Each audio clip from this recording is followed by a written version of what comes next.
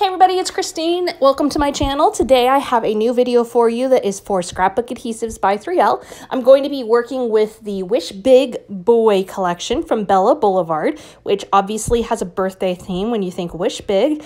And it has a lot for the little guys, but it also has some really good elements for the older kiddos. And so I am using it today to do a layout about my 14-year-old son. Bet you haven't seen too many birthday layouts for 14-year-olds out there. I know it's a little harder to come by teenage boy layouts, so hopefully you will enjoy my approach to this. Now, I am going for fairly clean, but also a little roughed up, and you're going to see what I mean by that in a few minutes here. I am working with a pretty tight color scheme, trying to kind of work the colors together and create, I don't know if color blocking is quite the right word, but essentially trying to group my colors together. So right now I have glued down 1/2-inch strips all the way across the layout using my dual tip glue pen. Now here comes the next big element. And if you're looking at it and going, what in heaven's name and why does it look like stuff is already on there?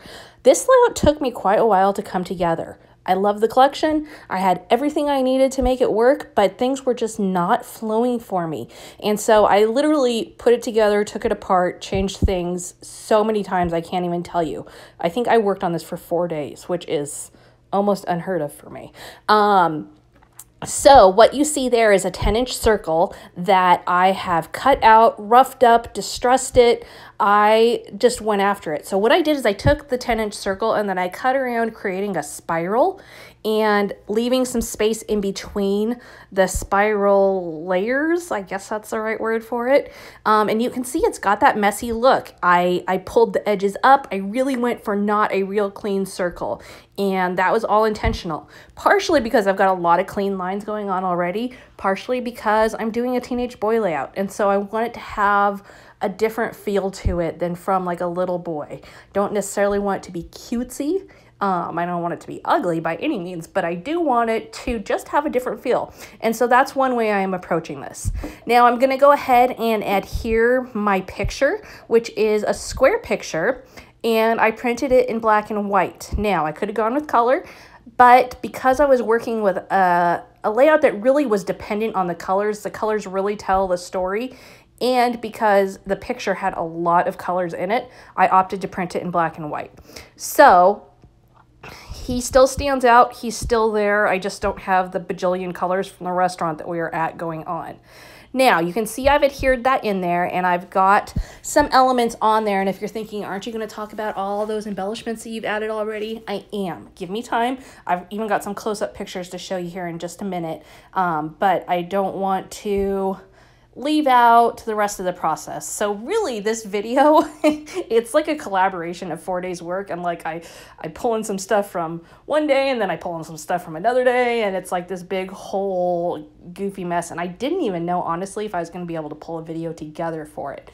So that's why we're a little bit scattered at this point. Now you can see I'm adding on pieces right now. Those are ones that did not come up when I pulled the circle up. I've got chipboard on there. I've got some ephemera pieces, quotes, and just a whole bunch of little pieces. And you can see the color blocking coming together. So I've got that dark navy-ish royal somewhere in between blue up top. I've got that really pretty green. I've got yellow, and then I've got that turquoise color down at the bottom.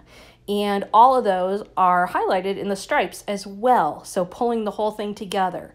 Now, one of the things I really want to talk about today is why in the world would I want to have both 3D foam squares and 3D foam circles from Scrapbook Adhesives by 3L.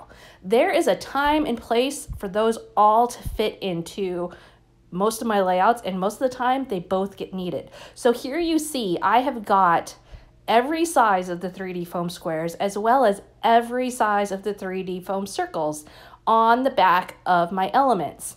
In some cases they could substitute for the other, but in a lot of cases they can't. Especially like, look at that little heart there. The squares were not going to work great in those top little bumps of the heart, but the square does work great in the bottom point. And so that was one situation where I needed to have both of those. And so I'm thankful that they make both sizes. They've only had the circles for about a year now, and I love having the option to use either one instead of having to trim out my 3D foam shapes. Now, carrying on, I'm back to the layout so you can see where all those shapes are at now. I just had flipped them over to show you those real quick, and thankfully I did take some pictures of those before I tore up the whole layout. I'm going to go ahead and add on my title now, and I'm going to use this big giant chipboard boy word. It has all the colors that I'm working with. It's big, it's bold, and I just really love it. There are a lot of great title options within this collection, and you definitely are not going to be struggling for how to create your title. My biggest struggle was just figuring out, oh, which one do I really want to use today versus all of them. Now, here I've got an acrylic word, birthday, in that turquoise color, and you can see I put it in on 2 pieces. As I was pulling up some other stuff, I accidentally broke it in half. Truly does not make any difference. I doubt you can even tell it on the picture. And I just used some mini adhesive dots to secure that so that it would stick on there really good. I knew like the dual tip glue pen wasn't going to work. Definitely a runner wasn't going to work. And this is where those adhesive dots are fabulous because it's a heavier piece. It's plastic, so it's more slippery, and it needs something strong. I'm going to add in a few more little details here, including this little tab, which says Wish Big. And I'm going to just find some ways now to add my final touches, bringing in some more color, pulling the whole thing together. At this point, it's still, while there's quite a bit going on, it's still a little bit too simple for my taste. And so I'm just looking at it and thinking, okay, what different things can I add here to take it to the level that Christine likes it to look? You also notice that I added on some journaling, which I typed out. I am gravitating more towards typed journaling lately. Not really sure why exactly, but I'm doing that more and more, and if you watch my channel regularly, you've probably picked up on that. And so we'll see if that sticks. It is kind of a pain to have to run down to the computer and print it out and yada, yada, yada, but I do like the look of it, especially today. I feel like it just, I don't know, it brings it together a little better than I would have otherwise. Now I'm going to use a little star punch and just punch out some stars in that turquoise color as well as that darker blue color to add as some little twinkly embellishments. You can see that just adds another little pop of color throughout. And so right now I'm just kind of figuring out how many different places do I want them. Ultimately I decide, yeah, I don't want them over on that left side, and I'm a little too heavy, so I'm really going to end up just going with 3 here so that I don't get overwhelming. It's a really easy, like this is the point where I kind of tend to feel like I really have to be cautious. If I go overboard on adding things, it can get out of control quickly. Now, my final thing that I'm going to do is I'm going to bring in some yellow, and I'm going to do that by bringing in just a little bit more color. I felt like it needed a little more still. And so let me show you these photos of how I finished things off. So if you're looking at it right now and thinking, yeah, it's good, but there's something else missing, I am with you. Like I said, I wanted some more color. And so what I'm going to do is cut another set of 1/2-inch strips of the yellow paper, and I'm going to add that to the top and bottom as well as a little strip just below the top of my picture.